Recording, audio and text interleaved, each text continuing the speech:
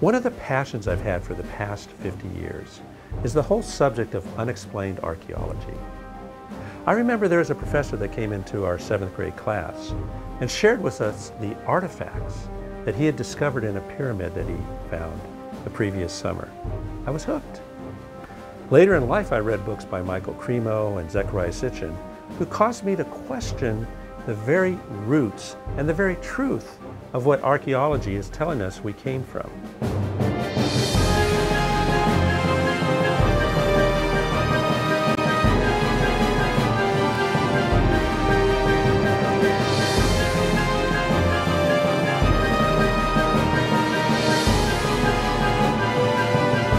Unexplained archaeology is the definitive site where we gather from around the world all of the stories, all of the artifacts, all of the structures that don't fit into the dogma of archaeology.